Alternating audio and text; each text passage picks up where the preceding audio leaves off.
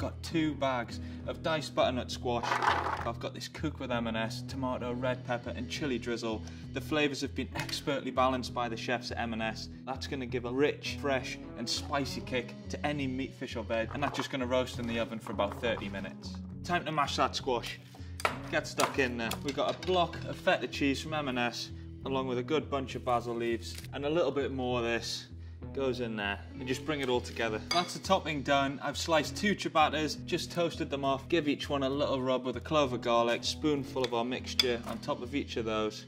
Final drizzle of our Cook With M&S tomato, red pepper and chili drizzle. This is perfect Christmas party food. That's how I cook with M&S. Recipe on the screen now. Over to you.